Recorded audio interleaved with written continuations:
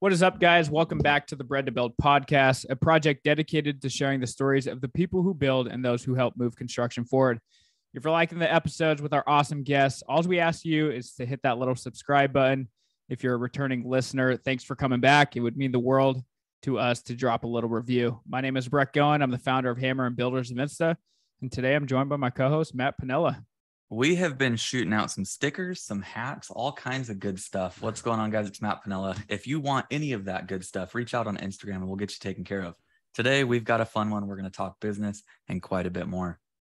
So we got one hell of a guy on the show today, someone that I've known for a few years now. Finally met him at the International Builder Show. His hair is just as great in person. I want to touch it. I absolutely love what you're doing, Shawn. Just everything that you're doing with the businesses and the industry. But yeah, today we got Shawn Van Dyke on the podcast, probably long overdue, but we're talking all things profit and building a successful business. If you don't already know him, Shawn is a nerd and a systems guy at heart. He's previously an engineer and a contractor turned speaker and construction business coach. And one thing that I do want to tell you guys listening today, before we dive in, we are offering a 50% off consultation with Shawn. This is a 1-hour consultation to gain tactical advice to solve the problems that are standing in your way today. It is a $500 value for about $250, but you do have to have some sort of skin in the game. If you're interested in that and you're serious about it, go to the description in the podcast below, click on the link there. We will have it. From there, you'll share where you're at in business, the challenges that you're facing, and one business we will pick to move forward with a consultation with Shawn. So definitely take advantage of that opportunity if you're serious about growth. With that being said, Shawn, welcome to the show. Hey guys, thanks for having me here. Thank you so much for making time for me, and excited to get to finally meet with you guys. Been like you said, Breck, we met several years ago at IBS. Matt, I think this is probably the first time we've talked in person. I know we swapped some messages, but it definitely is. But yeah, it's just fun to be in the cool kids group, man. There we go. I didn't know we were there. That's how we feel about you, Shawn. Yeah, well, you guys are young and hip. I'm old and crotchety, so I feel like I got invited into what the cool kids are doing now. So great to be here, guys. I think with your jiu-jitsu skills, you probably still kick my ass. So you're in. Yeah, maybe. I will say maybe. That. I don't know. Youth has a lot to do with it, and I get beat up by plenty of younger guys that are less skilled, but still flexible and very strong. So I don't take that for granted. Breck works out quite a bit, so I'll just tag him in. Yeah, exactly.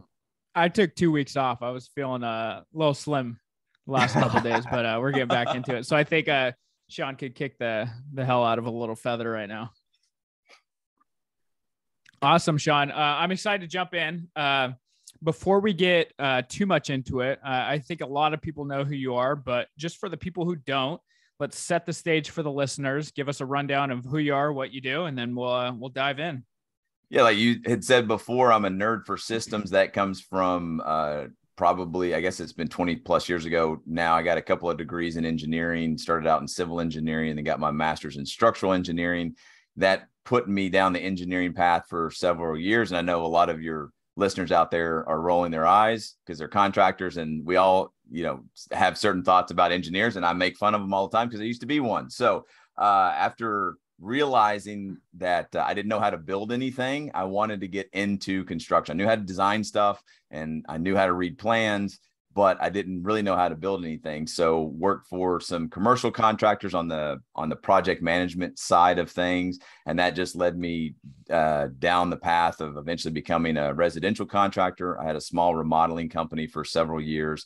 Also in between there, started a real estate development company, and then eventually found myself as an executive of a high-end trim and millwork company here. I'm here in Knoxville, Tennessee. Did that for a few years and got this crazy idea that the systems that I've been building in my own business and the other businesses that I helped operate, I thought, I think I might be able to help other construction businesses with this stuff. So I left my job as a COO of the trim and millwork company and started doing this. I had no idea what even really what business coaching was, but I had a bunch of systems that I knew that worked. And so I thought, well, I'm going to try to do this as part of that too, just traveling around to industry events. And we've been there and we've seen them all. And I saw, man, there's a huge opportunity to actually be a speaker that's engaging with people instead of reading 75 bullet points off of a PowerPoint presentation that was done in 1985 with Microsoft Paint. And I was just like, I think I might be able to add something here. So I started speaking and speaking about systems and trying to make the nerdy system side of business engaging, entertaining, and actionable. And did that for a few years and continued to do that. And then along the way, wrote a couple of books, Profit First for Contractors and the Paperwork Punch List. And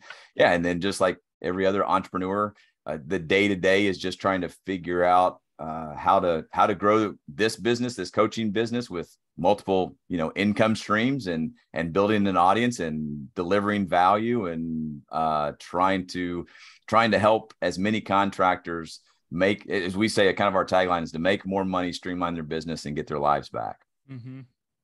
So I want to say something really quick, because there's so many coaches and so many different people that can help you grow your business and stuff. And what I've seen is, I don't think any of them have the experience that you do. And that's what I love, is that you've bounced around to so many different places. You've been in this industry in so many different ways that you actually have the knowledge. So many times it's like, we can help you 10x your business, but it's like, what do you have? How are you credible enough to help do that? You actually have the skin in the game to say, this is what you need to do. This is how it needs to be done. And I love that about you. Oh, thanks. I appreciate that. One thing that I have really honed in on is, and this may sound a little bit weird, but I just wanted to stay in my lane. I know that I can offer a lot of value to construction companies just because I've been there. I've done that, not only from the commercial side and real estate side, but also a small residential company. And I just know the lingo, and I know how your foreman thinks, and I know how the crews interact, because it used to be my job to make sure I was helping those guys make money. And I learned very, very early on, I used to wear the tools. I've built a few projects myself. And then when you get around professional tradespeople, you realize, or I realized, how much I suck at doing trades. I'm not skilled. But I realized that they don't want to be in front of a computer. They don't want to look at data. Yeah. They don't want to, right? So there's value there to offer. And so when I try to bring that into my coaching business, we get contacted by a lot of other businesses outside of construction, and we don't work with any of them, because I tell them, I'm like, listen, I can't walk into even an architecture firm. We've had interior designers reach out to us, and other things in and around the construction industry. And I'm like, I can probably help you with some general business stuff overall, but like I don't know that. But what I could do, like Matt, I could probably come out to the field and watch how your guys interact and see where the efficiencies are, the inefficiencies are, and some of the systems that might be lacking, and kind of know how to talk to your lead guys, because what are they struggling with, and the things that I know what Matt says, you guys aren't picking up on that just because that's what I did. So I always just say, as a business coach, I'm not one of these guys that are trying to serve everybody. I'm very specific. I just want to stay in my lane. There's plenty of business coaches out there in construction. They focus on sales and marketing. And we've heard a lot of people talk about, oh, I got this business coach, but it really wasn't deep on the system side. It was good for what it was, general business. Yeah. And I said, yeah, hey, general business, you want to make money, you need to spend less than you bring in. Like, yeah, but they couldn't tell us exactly how do we do that day to day. And I'm like, that's where we say we can, and because that's all we do. Now, I'm not gonna do your marketing.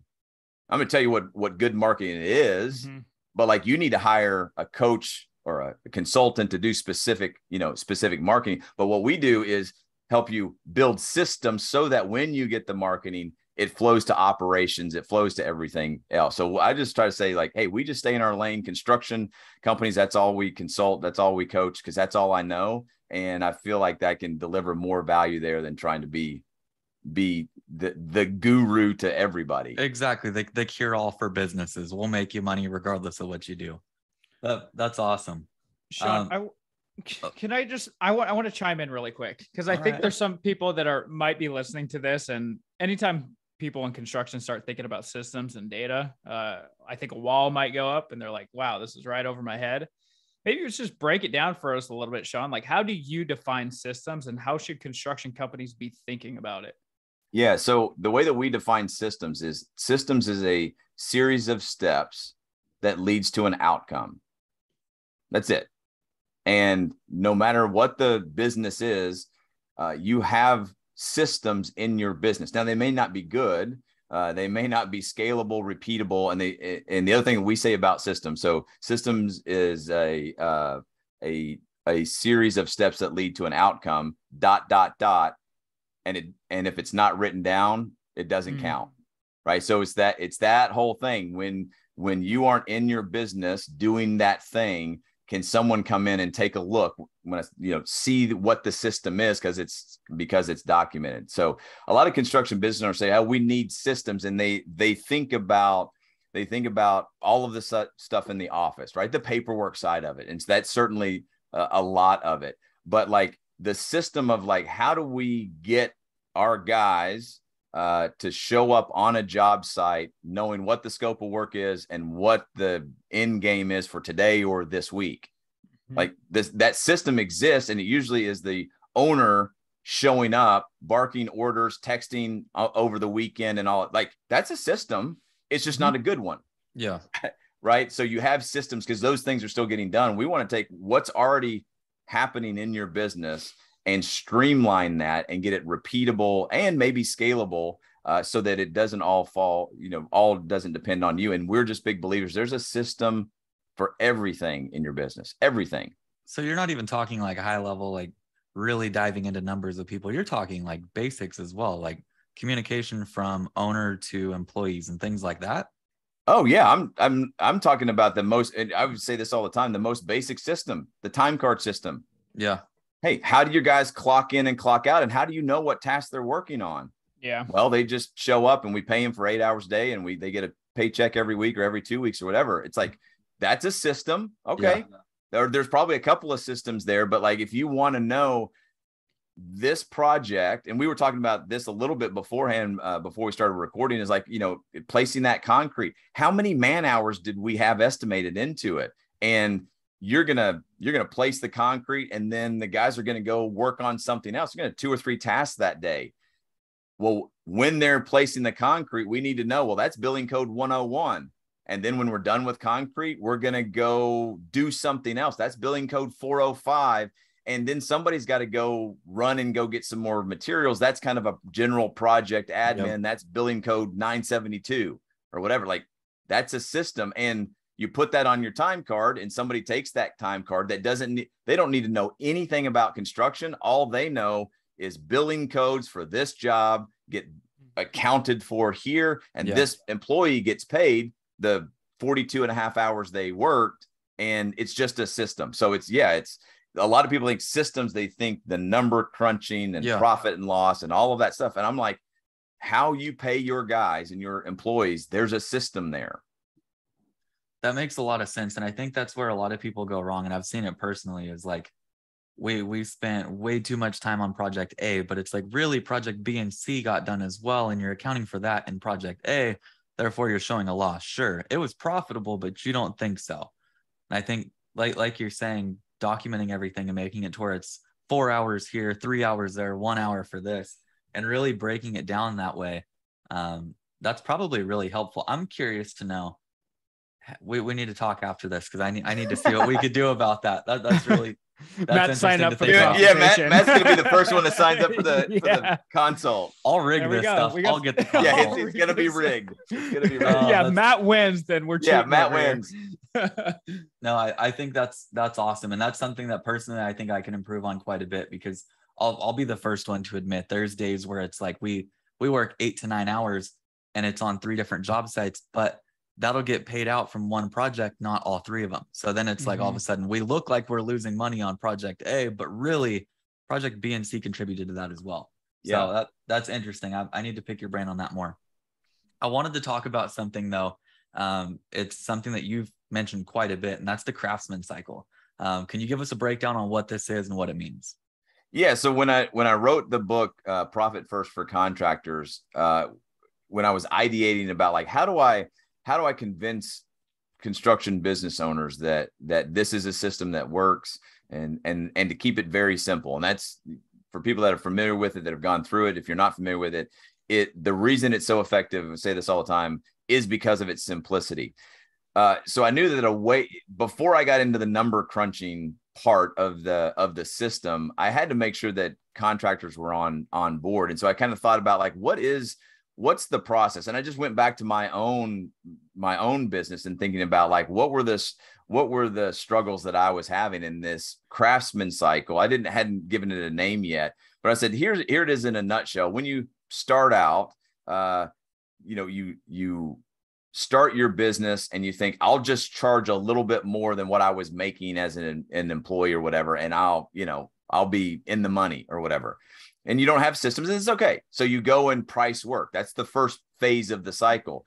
And then you go, and people, because you don't know how to price, you haven't been hit with tax bills and workers' comp and delays and all of that kind of stuff. You just maybe are charging twice your hourly rate that you were getting paid as an employee or whatever. So you think that you're making money, and then you go out and you price the work. And I would say, and you probably do really great work. And I always say, if you do really high quality work, but you don't charge enough for it, you're going to get a ton of work.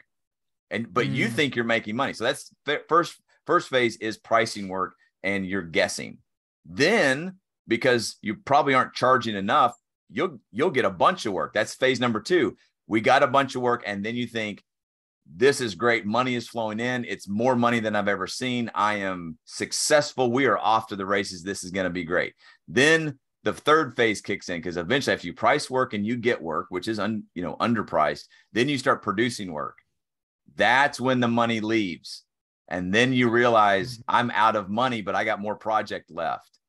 Holy crap. I need to go get more work. And so you get into the fourth phase, which is find work. I'm going to scramble around, find work. And so you talk to people, whatever it is to find work. And then because you're so locked in on getting these other jobs that you don't have any more money on, you just fall right back into pricing work. Oh, good. We got the next project. Somebody needs something. I found it. Now the next step is, they need a price. I don't have time to develop systems. I haven't done job costing. I haven't analyzed my numbers. And I really don't know the difference between margin and markup anyway, but everybody tells me 20%, that's good, which is garbage. So you go price more work, and then the cycle repeats. Price work, get work, produce work, find work, price work, get work, produce work, find work. And it's a vicious cycle, and it just keeps you, it always keeps you trapped on focusing on the urgent things in your business instead of the important things like sales systems and understanding your numbers and having a properly organized profit and loss statement so that you can see, where the profit is or where it's not. So are you saying, because I've heard and used the term robbing Peter to pay Paul for years now. Are you saying that's ultimately what these people are doing, is they get the work, they do the work, but they're not profitable. Therefore, they need more work in order to cover the work that they're not finished with yet. And then the cycle repeats. Yeah, that's exactly right. And some people get convinced that's just the way it is. And some people, it also gets masked and that's, I think, what we're experiencing now with a lot of the demand. I've seen a lot of contractors that are like, Shawn, we've doubled in size.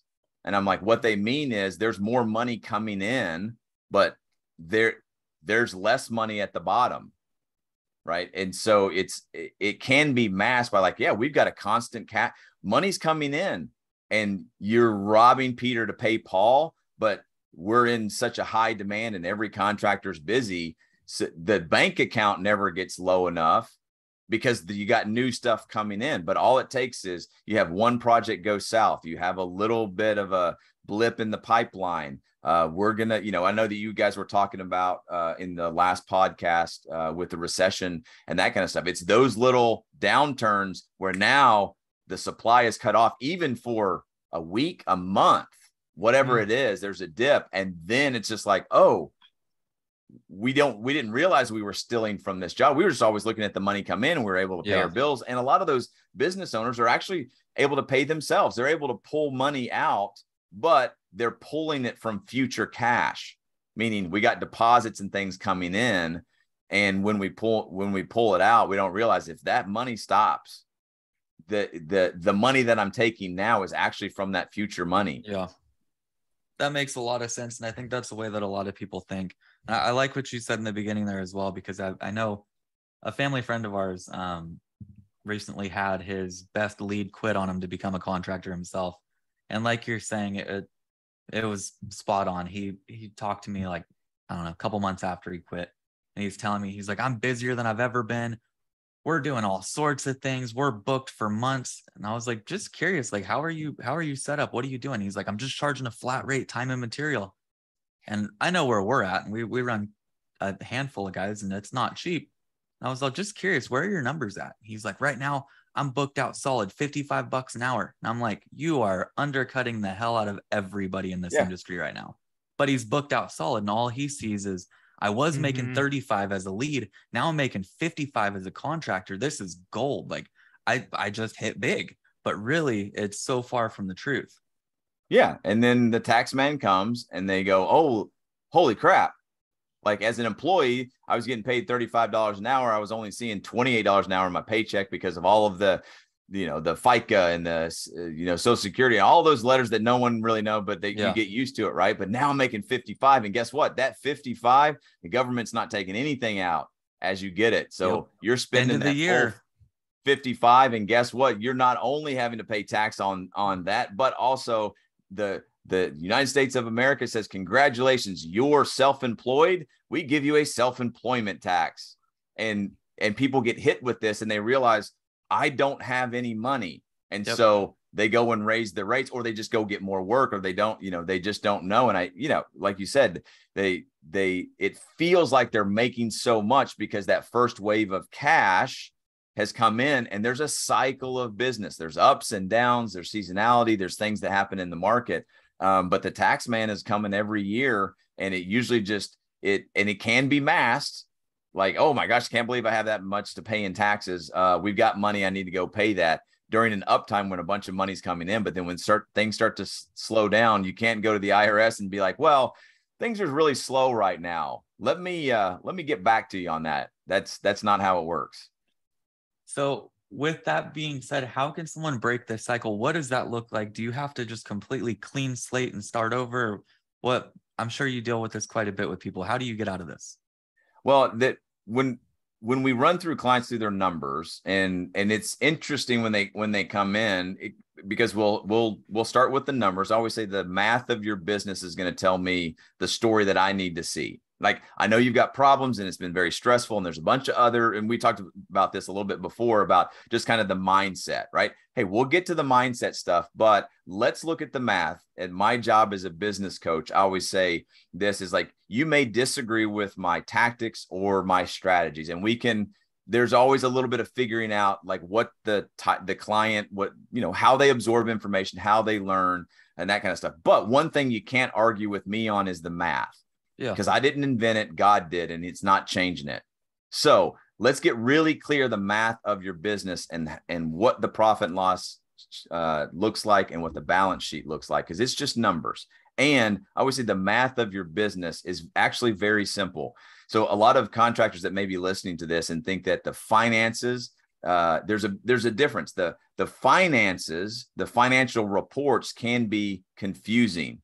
But underneath all of that is the math of your business. And if you can read a tape measure and add fractions in your head, you already know more advanced math is required to do the math of your business. You just don't know where to look for it, right? So we break down the math and say, hey, when you pay yourself, for example, as through owner's draws, you might pay yourself $100,000 a year or whatever. That's great. But where does the money come from? And when we look at the profit and loss, and this is just a financial thing, you say, oh, we made $80,000 in net profit. That's what's at the bottom of the profit and loss statement. But when you paid yourself $100,000, that didn't show up in the profit and loss statement.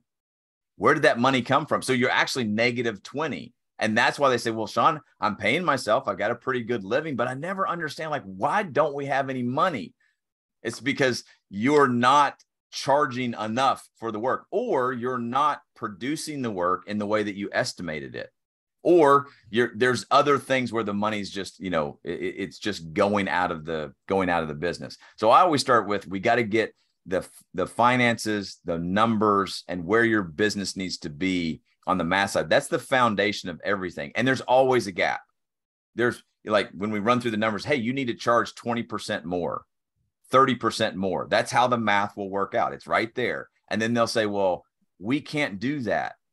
Our clients don't want to pay our prices now. And you're saying, I got to be 20%, 25% more. And I said, hey, the good news is that's simple. We just go get you better clients. And they're like, wait a minute. Well, how do we get better clients? Then we get into, okay, this is going to be the hard part. You're going to start charging your clients for estimates. You're going to start saying no. You're going to develop a menu of products and services that you say, hey, here's what we do. And we talked about this before. Here's what we do. Yeah, we used to do that. We figured out we can't make any money at that. That's not on our menu anymore. Here's exactly why you need to hire us. We're awesome at this. We're going to deliver a great experience. And yeah, you're going to pay more. Oh, the guy, somebody else is 20% cheaper. You can say, yeah, used to be that guy. That guy ain't making any money. He's going to be out of business. He's charging $55 an hour, and he's going to when he gets hit with a tax bill in a year and a half, he'll be out of business. We're going to be in business. That's why we're going to charge you what we need to charge you. And you can have confidence saying, like, man, I don't need to work for free anymore. Yeah. So you're selling value at that point. Yeah. Then you could actually service your clients because you're not in business. And you're not broke. Yeah. Shawn, I want to dive in. Maybe we'll take one step back because I do want to get into some of the profit stuff and the revenue and everything. But obviously, it's clear to me that the larger the business grows, clearly the more aggressive the Craftsman cycle gets. If someone were to listen to this podcast episode right now and they're thinking, well, Shawn, I don't got 10, 15, 20, 30, 40, 50 guys. I'm not in the cycle. When does that start to engage? You mean when they like if you're small enough, they might not even have the realization that they're in that cycle.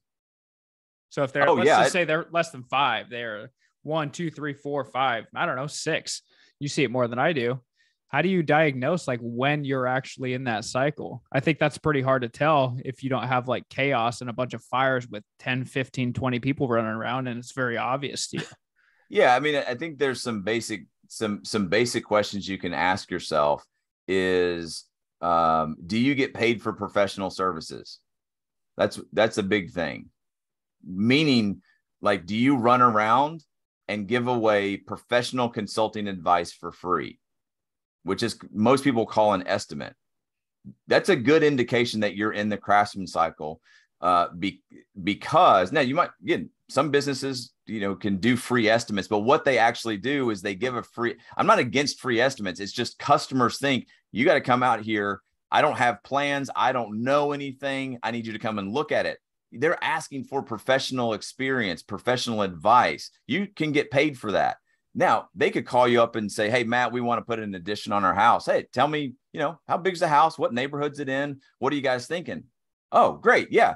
In general, that's going to cost anywhere between $150 to $175. Oh, great. Will you come out here and take a look at it and answer all of my questions and write me something up?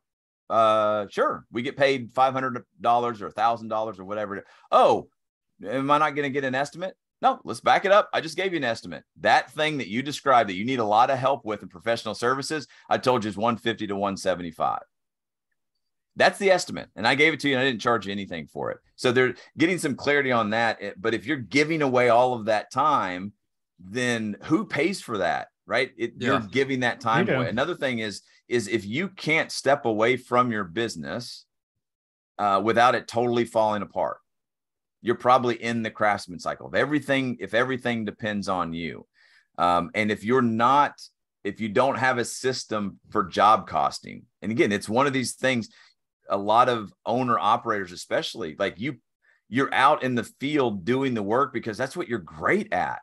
You do not want to be in front of the computer and crunching numbers, but like, it's just the basic business. We gave a price for something based on a scope of work, time, materials, all of the things that go into it. Now we're out there performing it. We got to check and make sure, are we the labor hours that we had estimated, is that what we actually spent? And when you say, oh my gosh, no, we spent so much more time, you got to ask yourself why. It could be we just estimated it wrong. We guessed, but now we know. Or it could be something happened out in the field that it wasn't clear from the scope of work that we were going to encounter that. Either way, that becomes another data point in the database, and you start building up this menu and the ability to actually be able to give free estimates over the phone or very quickly with confidence. And it actually becomes very accurate. But if you don't have an estimating system comparing actuals to estimated, that's going to keep you trapped there too. And a lot of guys are listening going, well, I don't have a sales system. I don't have, an estimating system. Maybe I'm trapped. And then you think, how much, here's the other thing is for business owners, especially, how much time does it require for you to run your business week to week? And get real honest with yourself. 60, 70 hours, then divide that by how much you paid yourself, and you'll find that hourly rate is pretty low.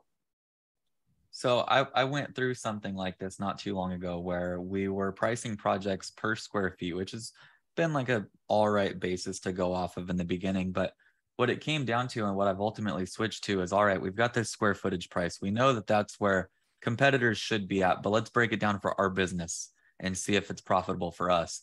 So I've got a weekly number that I've got. And if we can't pull that project off with wiggle room at the end and X amount of weeks, it's not going to be profitable. So whether you think like, and I've had multiple projects where I'm like, I know where we need to be at as far as price goes, but it doesn't make sense for our business. We're not going to be able to do it in time. We're going to lose money. It just doesn't make sense. But on that subject, that's probably one of the most frequent questions I get asked by people that are new to wanting to become a contractor is, Matt, how much per square foot for this? And I just told somebody on Instagram, like, I think it was last night, they asked me, Matt, I know the price for flat work is X amount. What's the square footage price for foundations? And I gave them a good example. We have one foundation that we did that was fairly simple, 900 square feet, and it was 22,000. And then there's another one that's 800 square feet, and it's close to 180,000. And it's due to different variables in construction, such as a hillside or engineering, soils reports, so on, that every project is different. And a square footage price doesn't work across the board in order to run a successful business. So it's been a learning curve for me as well. And I think you're spot on with all that, is like dissecting it further than face value of a square footage price and really going into, is this going to be profitable for us? Because they might think it is, but for us, it just simply doesn't make sense. Yeah. And what you're describing there, the square footage price, and everybody's experienced this from the client side too, right? They send you a set of plans. They talk about, hey, what's your square footage price? And this was always my response after making the mistake. I didn't figure this out because I was smart. I made this mistake. And every time I got the square footage price wrong, I was like, I got to quit saying square footage numbers until I either develop my own square footage number or whatever.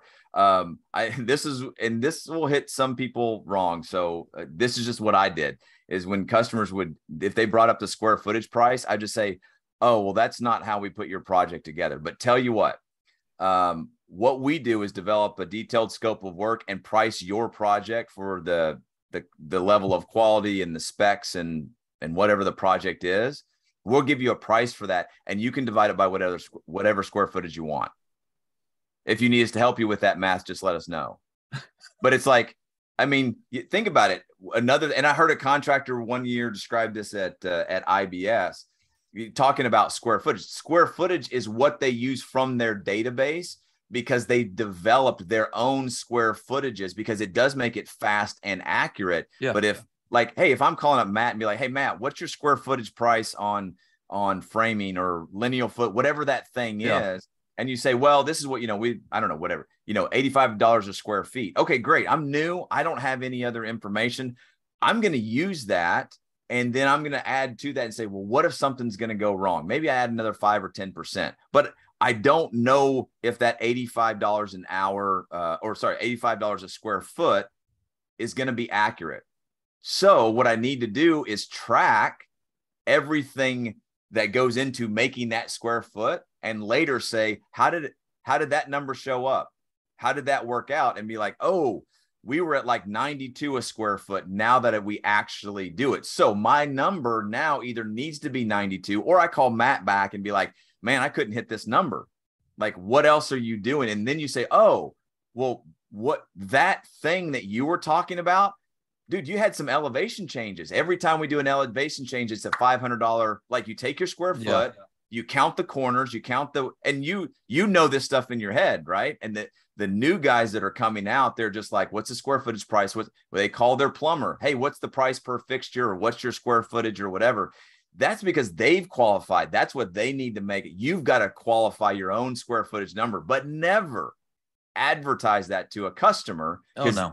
They will. Here's the other thing is, and what this builder said at IBS was, yeah, we build the estimate based on square footage prices, but man, kitchen or a bathroom, that square footage price is, 10 times the amount of a hallway. Yep. Like, when an owner asks, what's your square footage price? What are we talking about? The most expensive, smallest area in the house that's probably $600 a square feet? Yeah. Or are we talking air? And then he even said, he goes, I always like to ask people what the square footage of the yard is.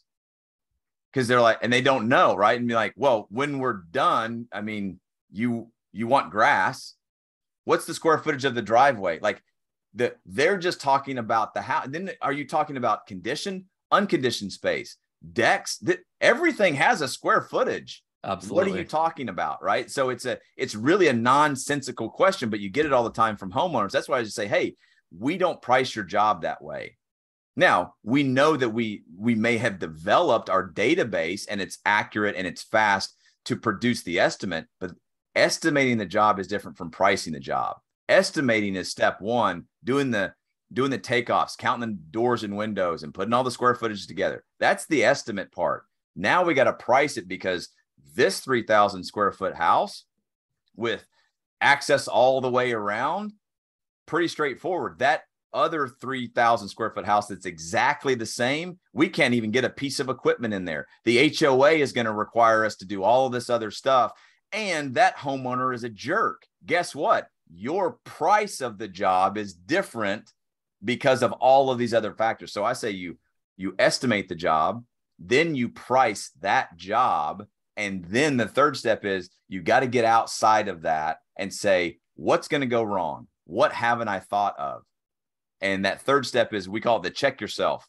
You got to reverse engineer your price so that reality is going to happen. You do that enough. And when I say enough, like 6 months, 8 months, if you commit to that, then you're going to start to build up a database, and you can estimate very accurately, because you will have developed some internal square foot prices and lineal foot prices. And you'll be able to talk with more confidence, because you've seen that $85 square foot price grow to 95, and you know exactly every point where it went from 85 to 87 to 92 to 95. And so when someone says, hey, what's your square footage price? You can run, you're like, well, it's about 1,000 square feet here. It's 95 to 100. It's 95,000 to 125,000. You've used the square footage price, but you're not going to tell them that. I think all too often people just hope that number is good across the board. And then, like, you go on, I know Home Advisor is big on pushing this, but they've got like this calculator where you can put in, I want X amount of this. And it tells you, all right, the price should be this. And it's like, this is giving these homeowners a false sense of what it really should cost. It doesn't work out. I'm glad to hear that what I'm doing is almost on the right track, because that's kind of what I've done over time. We've lost a lot of money. I'll be the first one to say that as well. But like, it came with learning lessons, and that was super helpful in business, because I now know not to do this, this, and this, or to factor in things differently. Those variables, like you're talking about, you could have a simple slab on grade and it's super easy to do, but then you've got this stepped foundation on a hillside that's going to take way too much time. So those variables, the square footage works to get like a base number, but then everything from there up That's right. That's changes with those variables. You can get to the base number, and you should get to the base number very, very quickly. Yeah. But it is a baseline. Then you have to step out. And the only way this comes is through experience. So that young guy that's calling you up and says, Hey, Matt, what's your square footage price on this? And you're like, yeah, it's $85 a square foot. He's going to go back and be like, this other guy said it was $70 a square foot. I'm a little bit nervous. I'm going to use that because I want to get the job, right? I'm pricing the job. I'm guessing. Right? And here's the thing that, and it's a good thing, but it just takes these younger guys in business. You've got to develop some patience with this. Like somebody calling you up, Matt, with your experience has to realize like they're talking to like a chess master. And the reason I bring this up, I'm reading a really good book right now called Peak. And it's about how the mind works and how we memorize things. When you look at a job, Matt, you're looking at it with all of your years of experience. Let's just take a concrete pour or whatever. Yeah. You don't even realize you're calculating all of the different things that are going to increase the price in that. And so you can come up with it. And it's almost subconscious, right? The guys without experience don't see those things. And so they don't trust your number, or they think, no, it can be done cheaper than that. But then after years of experience, you're like, oh, nothing straightforward. There's all these little things that are going to cost me money, or I'm going to lose money. So I've got to add that back in there. And so my message to the young guys starting out and the young gal starting out is like, just trust the guys when you think that the price is too high, just go with their number. Yeah. They're right. You're wrong. And develop some patience and then break it down and track everything. I like that. This is going to kind of dive off into story time a bit, but it kind of falls in line with something you said quite a bit. When I was 16, I was just dropped out of high school. I was writing proposals for a neighbor of mine who was a framing subcontractor because he didn't know how to use a Word doc. And it's a funny story. I made a lot of money from him, but I'd go over there and I'd talk to him. And I remember this was like the first step into like business for me, because I was framing at the time as well. And I'm sitting there with this guy. He's, having a beer or two, and I'm hearing 400,000. And we'd sit there for a minute. Nope. 450,000. And I'm like, that's $50,000 freaking higher. Where are you going? You know what? 375. And I'm like, is that your final answer? Yep, we'll go with that one. I'm like, so we just went up 50 and then down 75. This is great. But the whole point of this is like, most contractors don't understand the actual business side of their building. They understand the trade that they specialize in.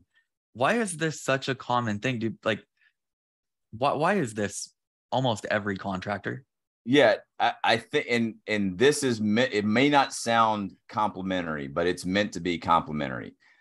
Most contractors, most of the ones that I've dealt with and that I've had the pleasure to come across in working with, they are people pleasers. They want to make customers happy, and they're humble guys. Now, I know the whole industry, we get this, rough and tough, exterior, but most contractors deep down inside, when you break through all of the calluses and the scars and the dust, and they're just big soft teddy bears.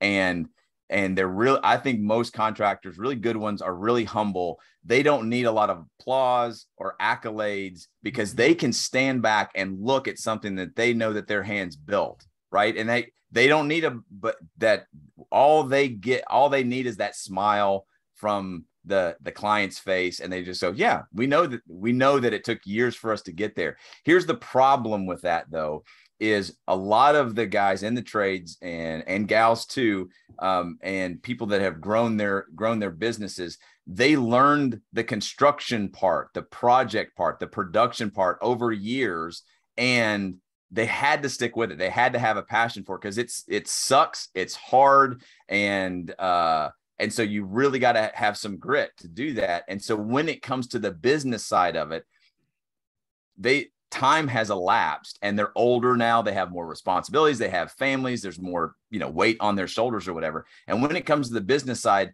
they go back to the building side and they say, well, I figured that out. I can figure the business side out too. There's just not enough time, and it's a different skill set. And guys and gals get into construction, especially out in the field, because they specifically don't want to be in the office. They've picked that business, that trade, that skill, because it puts them out with people working hard. And that's a great thing. And they think, well, I can figure out the business side of it too, because I figured out this really complicated thing on like how to build stuff. But it doesn't fall within their strengths.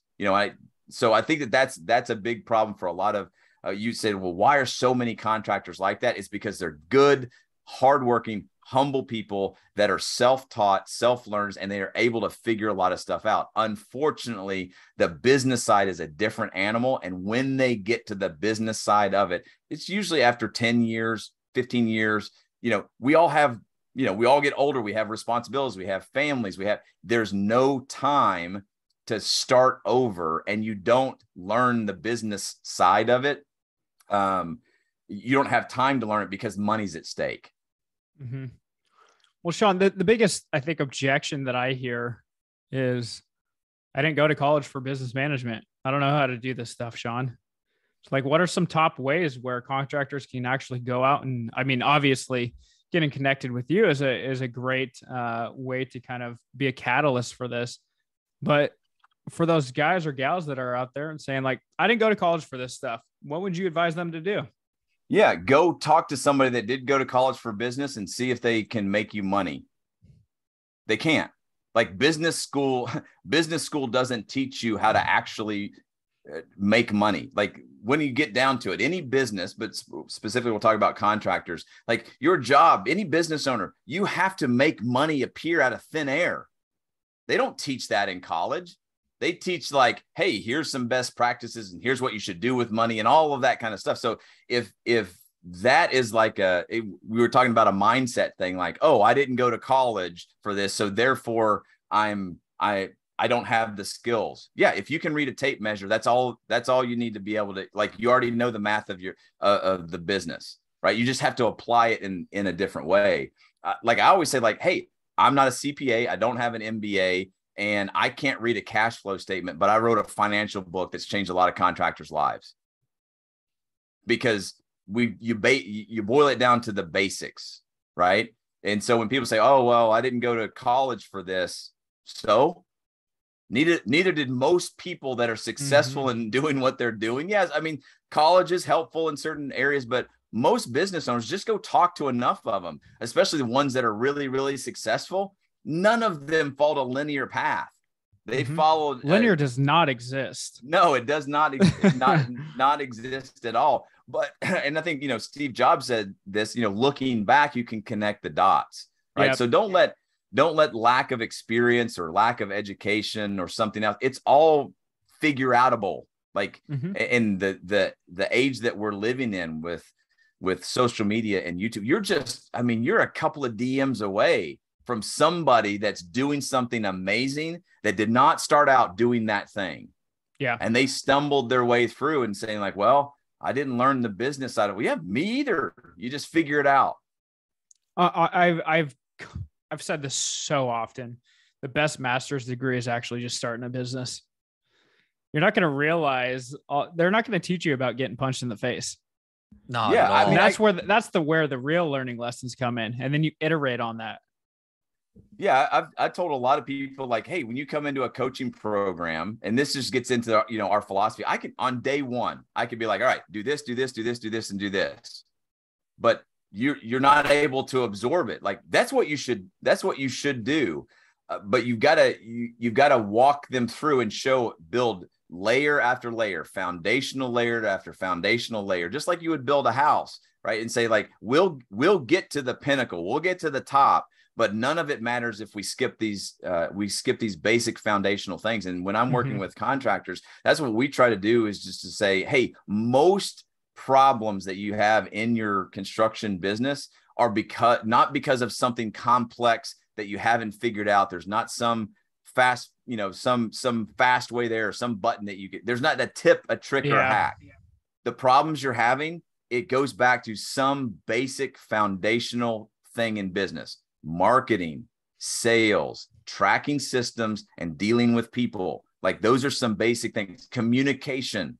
If we can get those things in place, then you can move. As we always say, we want to help provide people with fast forward buttons. Most business owners, when they get desperate, they're looking for the shortcuts. And so we'd say, hey, we don't do shortcuts here, because shortcuts skip steps. When you skip steps, you develop gaps in your business. Right. It may feel good, but we want to provide fast forward buttons saying that obstacle that's in your way, let's get you through it faster so you can be faster than trying to go around it, because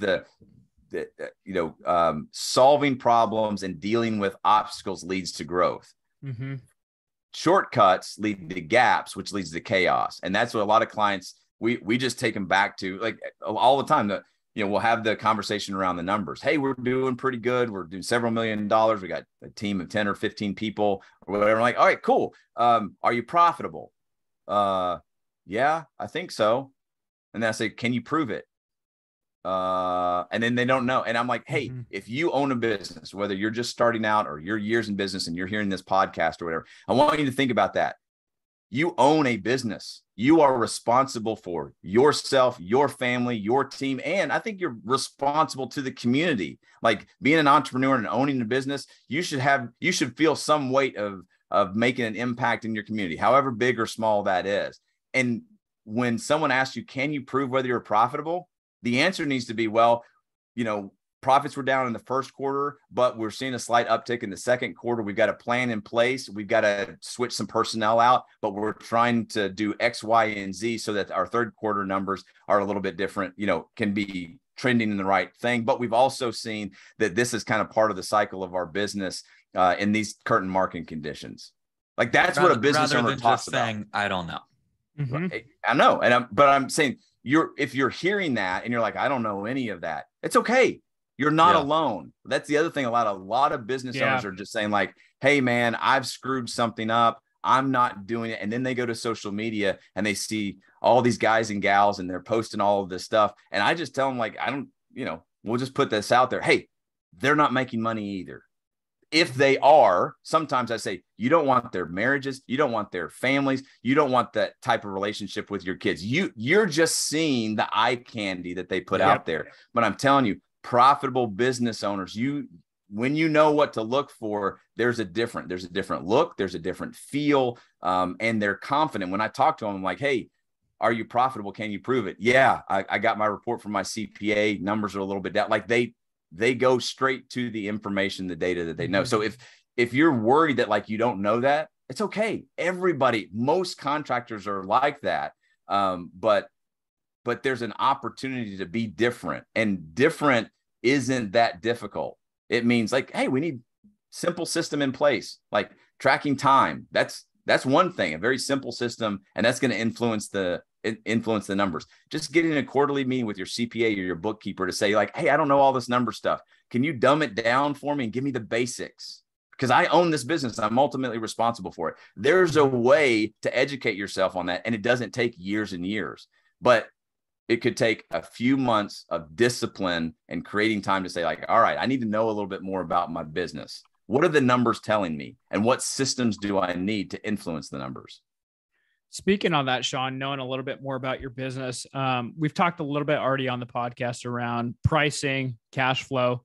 But the two other buckets that I've kind of seen from you is specialization of projects and people. And the two biggest things that I see, maybe we can talk on the people first, is I was talking to a business earlier this week, and they're growing. They about 10x their top line revenue, which, from the outside looks great. They've thrown more people at the, I would say, problem or fires, however you want to frame it.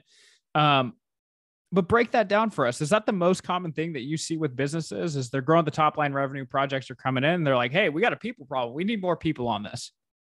Yeah. Well, I would say, as you survive in business, hopefully going from surviving to thriving in business, there's a mindset shift that I think every business owner experiences.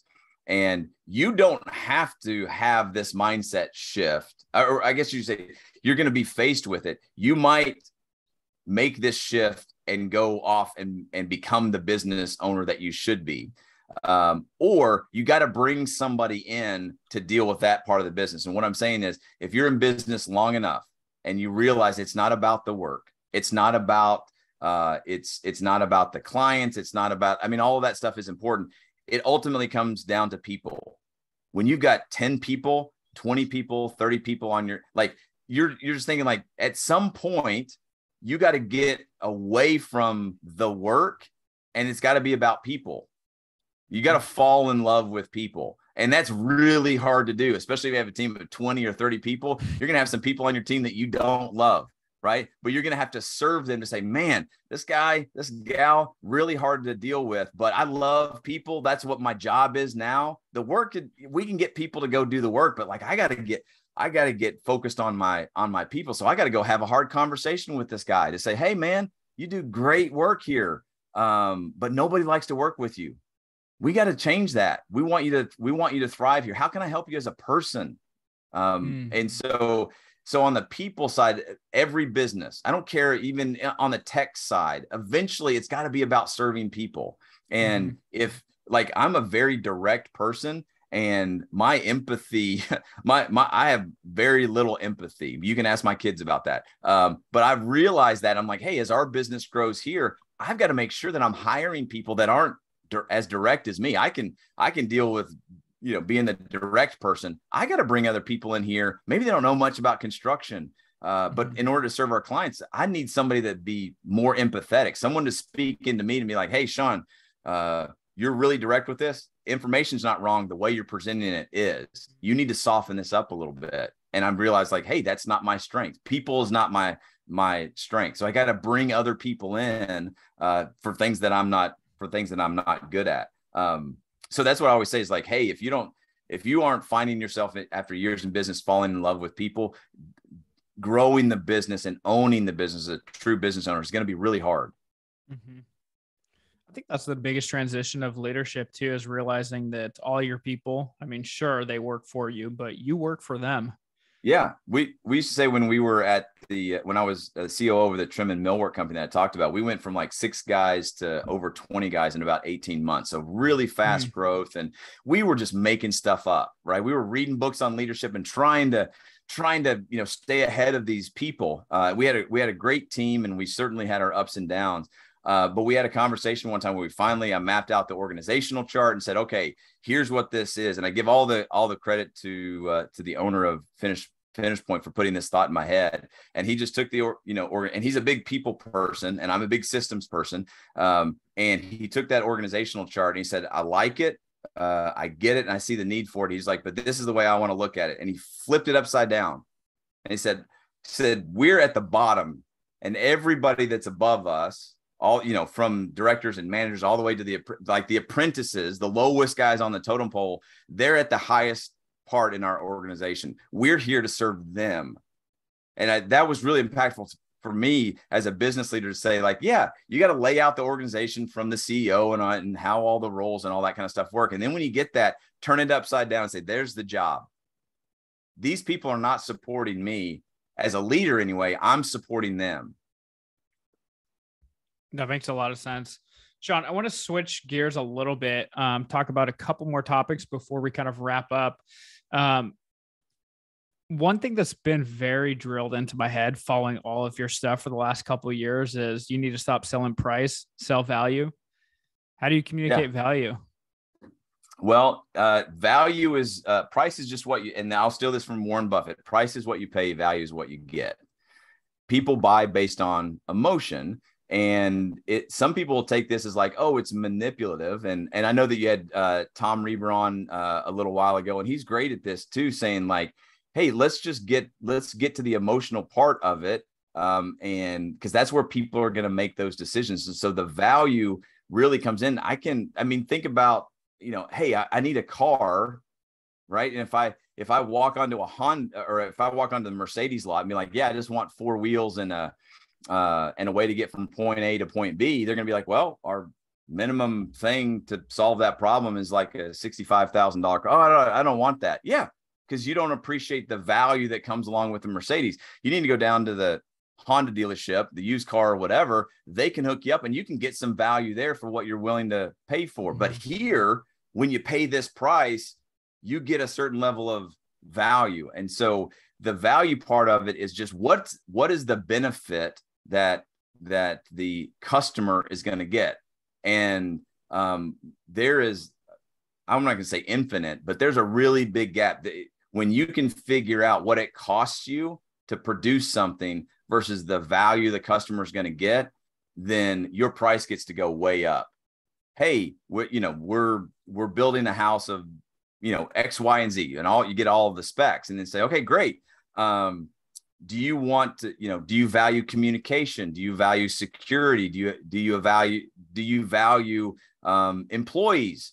Meaning we have in-house employees or we subcontract, whatever the value is for the customer, the more that you can say, yeah, this is the value that we deliver to you, and show them that like the value you're going to get is 10X. We only are charging, we're twice what the other guys are, but what you get with us is way more than you can get with them because of the experience. It's all about the experience. And we all buy products and services based on how it's going to benefit us. And a lot of contractors just, again, they're so familiar. Well, we can do this and we're awesome at this and look at this project. See, that's all about me. That's all about me. That's all about me.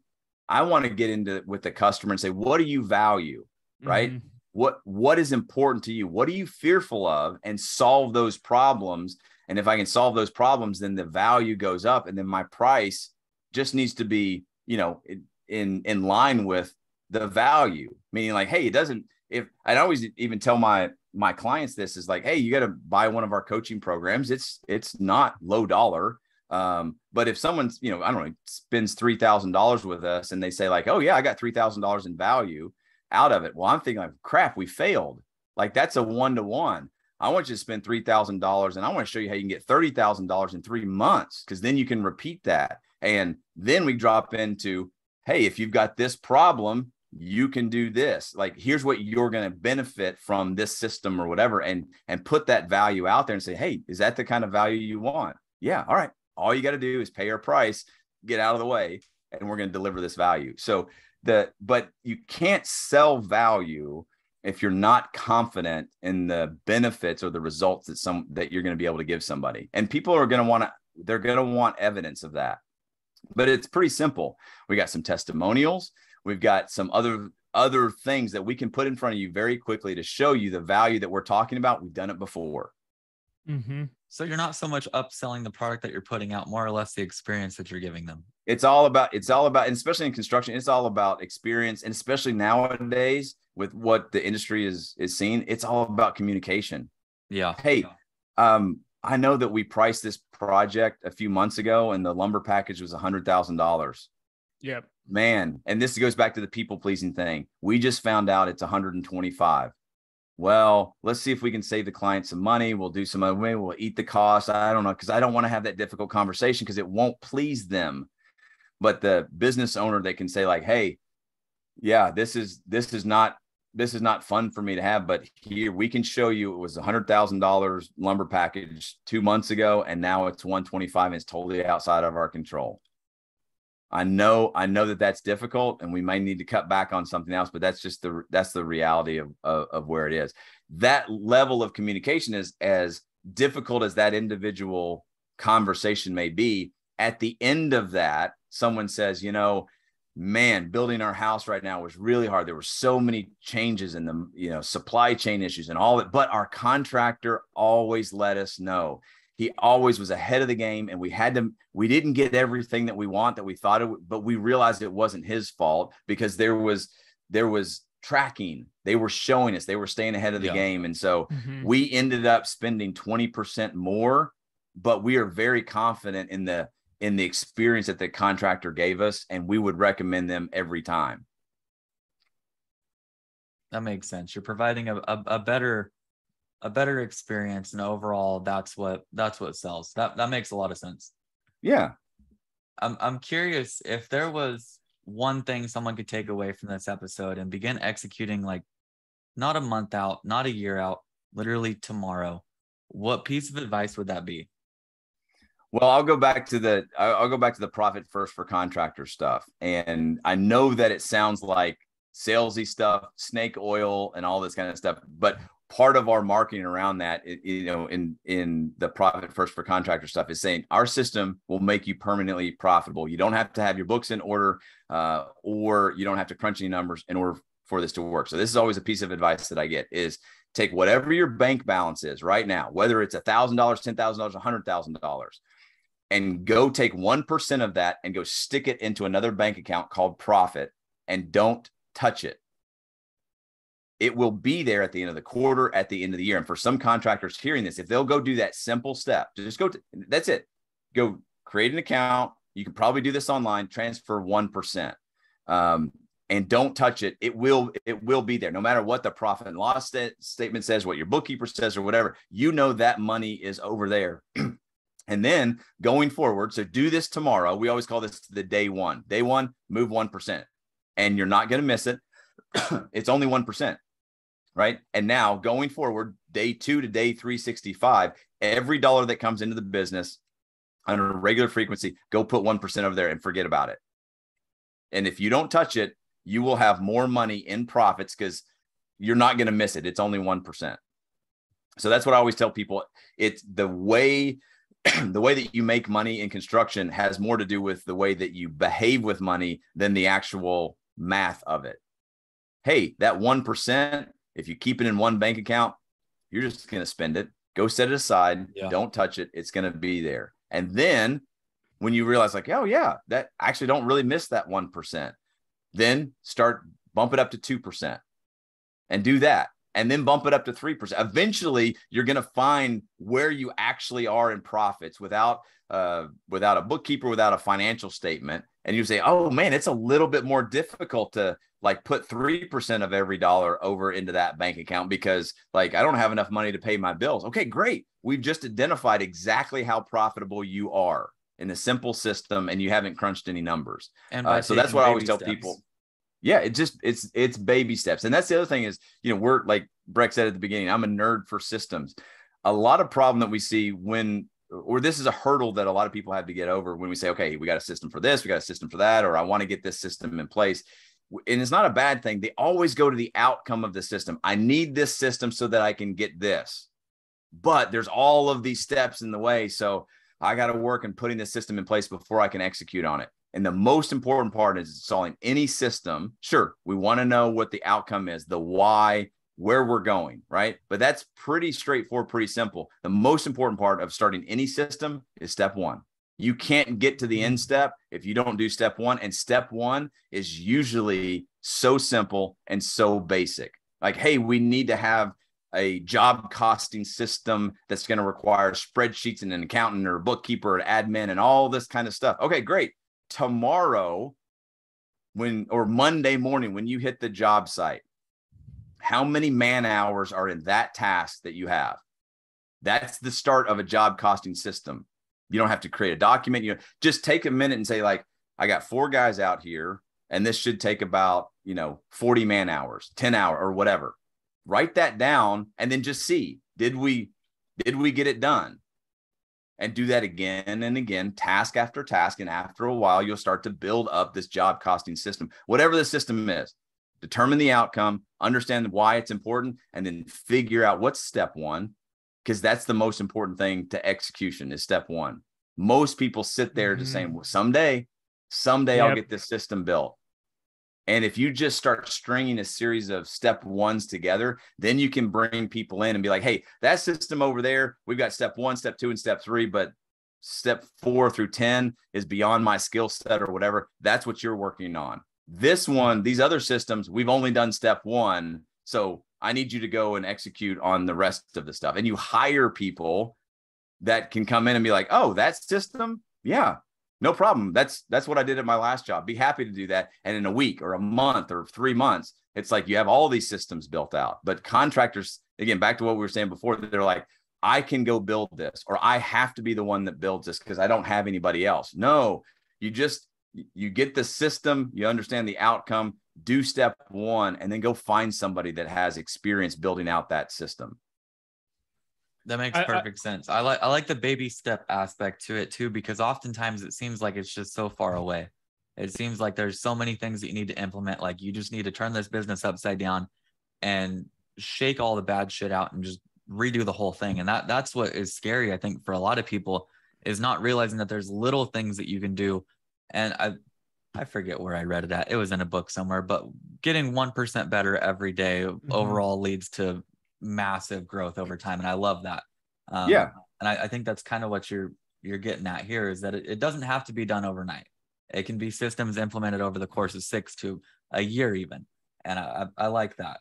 Yeah. And you talk to anybody that's had any level of success. Sure, there's the outliers there that they got lucky, right place, right time, or whatever. But most people, I don't know where I heard this, but it's just like, oh yeah, when you look at somebody that's an overnight success, it took 20 years to get there or whatever.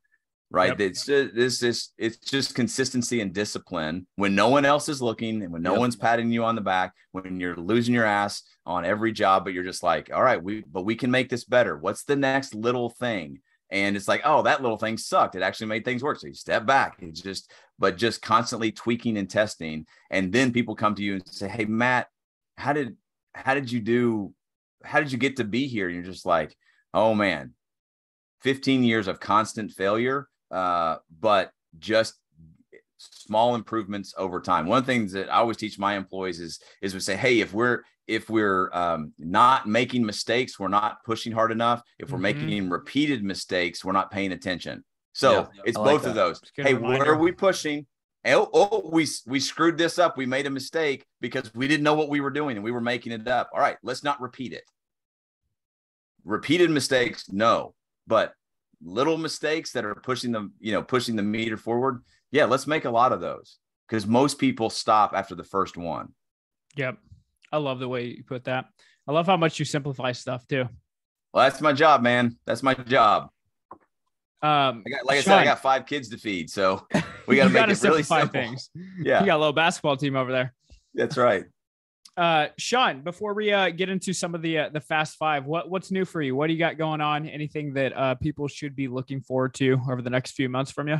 Yeah, we're really excited. We got a couple of things coming up. One is we're now that I guess we can kind of say we're post-pandemic or whatever. We're back to doing live events. So before the pandemic, we were putting on our own events around the country. So we're back to doing that. We've got one coming up in Austin, Texas at the end of October 27th and 28th. And we're creating an operational blueprint for construction business owners. So really excited about getting contractors together. Small event, only 30 spots. About half of those spots are gone. So that's going to be coming up. You can find some more information at builttobuildacademy.com/live if you want to join us in Austin, Texas. And we got really awesome custom home builder, Ryan Hay with Oakman Building Company. He's been on Matt Reisinger's show before, and we're going to end that event at touring one of his custom home sites there in Austin, Texas. So that's coming up. And then also in October, we are doing we're calling it internally here, we call it a revamp of the Built to Build Academy. So that's our business and operational systems coaching program. So we're revamping that, streamlining. We've tested it. Like I've just talked about, we've made 1% improvements upon that. And so we're starting to bring all that together, and we're going to be launching that in October as well. So people can check that out at builttobuildacademy.com. Like I said, we haven't launched it yet, but we'll be in, as we get into September, we'll be piecing that out and building the wait list and getting people onboarded. And so we're really, really excited about that. Awesome. One thing that we'll also do is in the description, we'll post a link to all the events for, if you guys can make it to the Austin one in October, late October, or even future ones, we'll drop that link below so you can stay in the loop. But the one thing that I do want to say, I want to remind you guys, if you've made it this far, you're definitely serious about growth in your business. So I appreciate you listening. Maybe about an hour in. As a reminder, we are offering a 50% off consultation with Shawn. Again, this is a $500 value. You're going to get it for about $250, but you got to have some skin in the game. Shawn, I'll let you do the justice this time, but what does an hour consultation look like for you? Yeah. So a lot you? of times we want to make sure that we can hit the ground running in this consultation. So we're going to support you a lot before you show up. So we're going to ask you some questions and get some information so we can hit the ground running. But what that hour-long thing is I think getting some clarity, obviously on some tactical nerdy stuff on the business systems, but also just getting some advice on what the next steps are for your business. And whatever that is, we spend about an hour or so together. It'll be recorded. We're going to cover a lot of information. You're not going to be able to absorb all of it, so don't worry. That's why we record it. We'll send you a recording of that afterwards. And so yeah, we try to get to the nuts and bolts pretty quickly and solve some problems that may be standing in your way right now. And what we say is, like you said before, it's tactical advice to solve problems that you're facing today. Hey, I know we got 2-year, 5-year, 10-year goals. The things that we're going to talk about are those little 1% things that you can do right now. Very executable sort of stuff. And I love to do those. Some people aren't ready for a coaching program for whatever reason. So we offer these consults just to help the industry out, to say, hey, here's some things that you need to be putting in place in a very quick fashion so that you can get results really fast. Yeah, and that diagnosis is very helpful to see where you stand in the business. So if you're interested and you're serious about it, go to the description in this podcast, click on the link. We'll drop it there. Like what Shawn said, you'll share a little bit more about where you're at in the business, the challenges that you're facing, and then we'll be picking one of those businesses to move forward with the consultation with Shawn. Shawn, before the end of every episode, we wrap up with our fast 5 questions. 5 questions to be answered in a sentence or less. Oh man, and I knew this was coming. I did, like I said, I did jujitsu earlier today. I'm more nervous about the fast 5 than I was about the guys that were going to beat me up today. As so I was like, all right, you should be. We don't tell anybody these ones. We don't beat you up physically, just mentally. Yeah, mentally. Yeah, that's what I'm scared of. If you were a worm, how long would you be? We've had some crazy ones on here. All right, 5 questions to be answered in a sentence or less. Number 1, your favorite thing about Knoxville would be? Fly fishing. Boom. 2, what's a TV show you could see yourself being on? Oh man, what a great one. Probably, this will tell my age a little bit, but I would say Seinfeld. Ooh, that's a good one. Number 3, what's one thing most people don't know about you? I'm an Eagle Scout. I've seen that picture. It's great. Handsome young man. Yeah. Number 4, your one message to the next generation would be? I hope this doesn't offend anybody. I'll try to keep it short. Forget passion. Passion is almost worthless, but building skills that are rare and valuable will get you to your dream job faster. And I stole that from Cal Newport's book. So good they can't ignore you. So if you're offended by that, go read that book. It's awesome. I definitely think I'll interject right there. I think passion definitely follows competency. 5, what does the phrase "bred to build" mean to you? I think I knew that this might be a question, so I'll try to keep it short. We talked about that fork in the road, and it's okay if you get to that fork in the road and you're bred to build, meaning that you want to build the projects, you want to be out in the field, you want to produce the work. That's awesome. Go make a great living for yourself, but don't kid yourself that is not owning a business. And owning a business is about growing people, about growing systems, and I think ultimately having an impact on your community. And there's whichever fork you take. Some people say like, oh, well, just earning a living. No, we need more people making a really good living. And we need people that are true business owners where everything doesn't depend on them. So I think for me, bred to build is that intersection at that fork in the road and making that decision and being very comfortable in it and saying, nope, I'm bred to build projects. Great. Go and do that, make a great living for yourself and show the world what it looks like to be a skilled tradesperson and the awesome life that can come with that. Or I'm bred to build this as a business. I'm going to put the ego aside in the past 15, 20 years of building stuff, and I'm going to go build a business that's based on people and results for others. You know, I'm sure you offend quite a few people. The more I hear you talk about like ditching the whole, I've heard so many people tell me that they enjoy building so much. That's why they do it. But at the end of the day, and that they'll say that because oftentimes it's about money. We're all here to make money. That's the bottom line. And how you get to that point is obviously different for everybody. But there's so many people that say that they're in it just because they love building.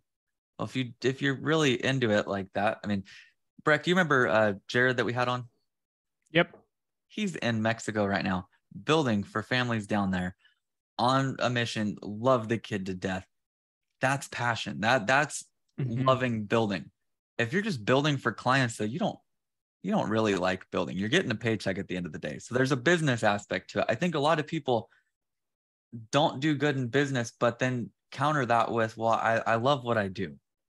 And I think that's where it goes south for a lot of people. I've caught myself doing that. Yeah. And I don't discount that at all. That's just why I tell people like, hey, you're going to face this decision. You're going to face this fork in the road. And the clearer that you can get on that and saying like, no, I want to go be the builder and have my hands on the stuff. Great. That's awesome. Or I want to go build a business. There's just two different aspects to that. And there's nothing wrong with either one of them, but it's the person that doesn't land on clarity on that at that fork in the road of what they're doing is the one that complains, is the one that gets burned out, is the one that says, don't go into construction because they don't have clarity on why they're doing it. And it's either about producing the work, which is awesome, or it's about caring for people. And I'm not saying when you make a living or you're producing the work, you don't care about people. I'm just breaking it down to like, that's the real differentiation. Shawn, I really love what you had mentioned in this podcast too. And kind of my biggest key takeaway is, bred to build can mean anything to anyone. It's really how they choose to define it. But the one thing that I've heard from you today is build the foundation. You have a responsibility to your people, your family, your community, to lay that foundation, not only to be great at building projects, but to be great at building a business so that you can provide for the people that you care about. Yeah. I would also tell other people out there, you may find that you own a business and you're doing really well in business, but for whatever reason, I mean, business just sucks too. Business is hard, just like just producing the work is hard. And I realized this when I shut my business down and went to work as the executive of that trim and millwork company. That was really hard, but I realized too, I could take my skills and my abilities. And once I got out of my own way saying, well, gosh, I'm an employee, up until starting this business, I look back on that time, that was my best work. The reason it was my best work is because I was there for a purpose to solve problems. I had an incredible team around me that I never had before by myself, not at that scale. And I look back and say, man, if I had thought, well, I own a business, I'm a business owner, I would have missed that opportunity. And which, again, looking back, led to this opportunity. So for a lot of guys out there, sometimes it's like, hey, pat yourself on the back. You got a business, but if things change, you could be so impactful as an employee, whatever that looks like, for another business. And you get a lot of the weight of the business part lifted off of your shoulders. So you get to just focus on what it is that you want to do. And we have so many people out there, so many contractors out there that need really great employees. So there's a huge opportunity to make a ton of money being a freaking awesome employee. Yep. Or being an entrepreneur. That's right. That exactly. Shawn, Matt dropped a quote before we end this episode. One thing that I just want to bring up again: if you're not making mistakes, you're not doing enough. If you're making the same mistakes, you're not paying attention enough. Shawn Van Dyke. That's a pretty, I'm gonna get that awesome tattooed. Quote. There we go. I want to see it, Matt. Proof. Right across the old cheeks. That'd be great. That'd be great. Well, Shawn, thanks so much for joining us on the Bred to Build podcast. Before we let you off the hook, though, where can people find and connect with you? Yeah, you can just Google Shawn Van Dyke, and that's SHAWN. Hopefully our SEO is working, so you'll find all of our stuff there. You can go to ShawnVanDyke.com or BuiltToBuildAcademy.com. And then follow me on Instagram at Shawn Van Dyke. Shawn puts out a ton of free, valuable content, whether it's his newsletter, blog, social media. Even I learned a lot. I'm not even running a construction business, and I go through and I'm looking at all this stuff. I'm like, man, I can learn a hell of a lot from this guy. So definitely check it out. Your last couple Instagram posts have been awesome. I was going to touch on it in the podcast, but it kind of got shifted down to the back end. But the 1-to-1-to-1, basically like the labor and material being what most people bid off of and not ever thinking about anything more. And that's something that took me a long time to figure out as well. But once you start, you realize that there's more to it than just labor and material. There's the back end and everything else that it takes to run your business. That is awesome. I love that. Yeah. Thanks for sharing that. My team was like, whoa, this one's really landing well. I'm like, well, there's this guy named Matt who has like 1 million followers, and he shared it. So that that helped. But my team was like, oh, this is, we've been tweaking the content and trying to, make it more engaging. And I think my team thought like, oh, we nailed it. I'm like, well, you did, but also Matt shared it, and that had a lot to do with it. So thanks for that. Oh, of course. That was something that took me a long time to figure out, and I'm still figuring it out. So I'm watching, I'm learning from you. So thank you for everything, man. No, I like it, Shawn. If you're not going to put it out, someone else will. That's right. And I asked Nick Schiffer from NS Builders. I think it was at the Builder Show. I was asking him why he does all this stuff. He was like, "Well, if I don't put it out, someone else will." And so I think that's the biggest takeaway for construction businesses out there, to put your message out there, because if you don't, someone else will. Yep, that's right. Guys, thanks for listening to another episode of the Bred to Build podcast. If you enjoyed this episode or you learned a thing or two, share it with a friend. If you'd like to join us on the podcast, or you have topics that you want us to touch on, like this one, feel free to send us a message on Instagram at Bred to Build Podcast. As always, you can find me on all platforms, on the Hammer app, at Brett Goen, at We Are Hammer, at Builders of Insta, all on IG. My TikTok has been blowing up recently, so go follow me over there. Really, really proud of those numbers. We're cranking it. We've done a couple million views in the last day. There we go. Last video is me and Breck dancing, so go check that out. You could find me on all social platforms at Matt Bangswood, and then surely a couple other places as well. Thank you guys for listening to another episode of the Bred to Build podcast. Until next time.